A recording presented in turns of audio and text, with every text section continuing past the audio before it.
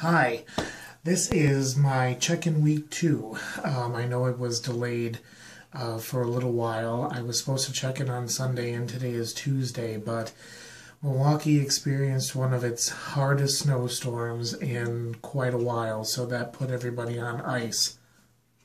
Haha, literally. Sunday I did balance and account for everything that needs to be done. And then I paid rent and I paid my cell phone bill. Those things are out in the mail. So that money is done. Everything has been accounted, and what was left has been moved to my savings account. And what was needed for my bank for the week to pull my daily paycheck has been put into there. So all things said and done, I've got $4 left from the discretionary money that I give myself every month. So on the first of every month, I give myself $20, which is budgeted in as a discretionary extra. And I've already spent 16 of that $20 on frivolous, very extremely frivolous things. Foolish things. I did buy $10 worth of groceries on Sunday, so that has kind of been okay for food. And I also had a friend stop by and bring over a grab bag of sorts of groceries, which was good and allows for me to eat further without having to worry about tapping into what I have daily, which is actually kind of nice. As far as the week in review is concerned, I learned quite a bit about poverty and what it means to make emotionally hard decisions financially. Obviously, cigarettes are not important when the choice is between cigarettes or food. What I did do incorrectly, which is what I'll strive to do this week, is that just because I pull an 8 for the day for a daily paycheck does not mean I can go and spend that $6 or $7 on cigarettes. So just because I get the money to buy cigarettes doesn't mean I should be buying cigarettes.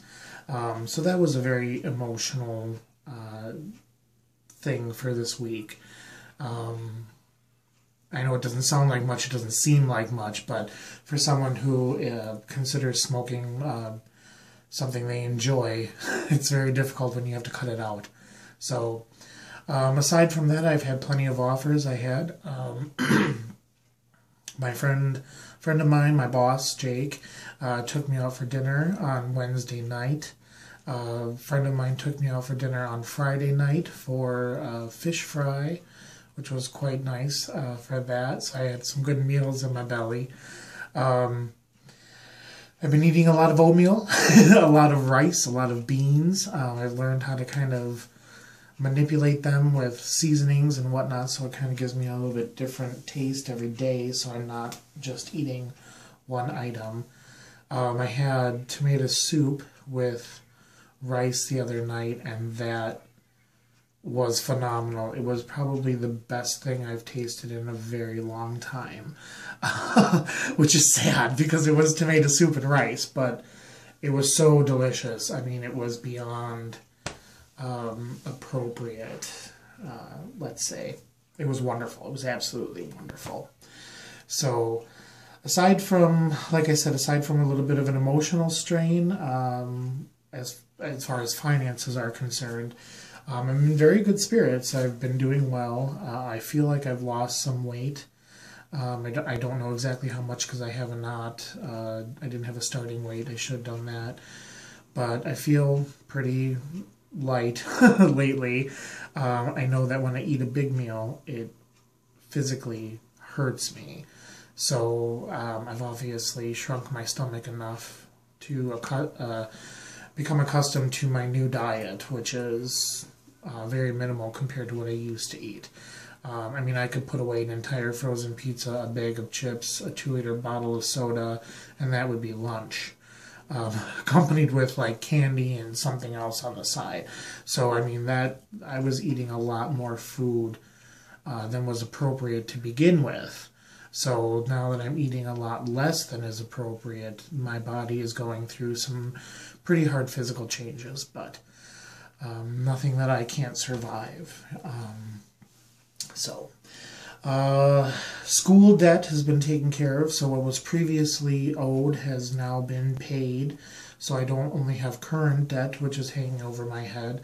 School is $843 a month, and even on my budget, I'm still outside of that payment by at least $700 a month. So as far as poverty is concerned and living in poverty is concerned, it's not exactly easy to do to pay for a college education and continue to live under $15,000 a year.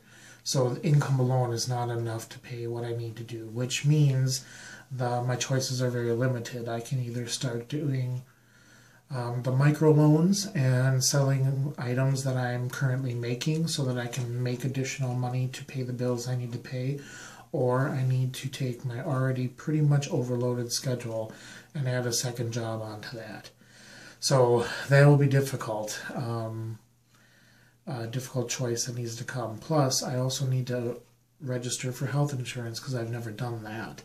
So that will be a cost that will be coming into it. That will be an additional cost that's unforeseen when I started this program. Or this campaign. But again, poverty is not something that you can plan for. This is something that just kind of sneaks up on you, whether you like it or not. So I'm learning a lot about myself. I'm learning a lot about the people I interact with and who are the ones that I can truly depend on and the ones that that don't really go beyond the surface. And that's a hard realization, too. That's pretty difficult. You really expect your friends and family to be there for you. And when they're not, it changes things. So aside from all of that, like I said, I am doing good. Here I am in my bathroom yet again. There's Condi over my shoulder. So as long as I have the Count of France hanging around, I am in good spirits and in good company. So continue to check your updates, continue to check the Facebook, Twitter, Google Plus feeds that are coming through, and enjoy what is happening here and what will continue to happen. So God bless.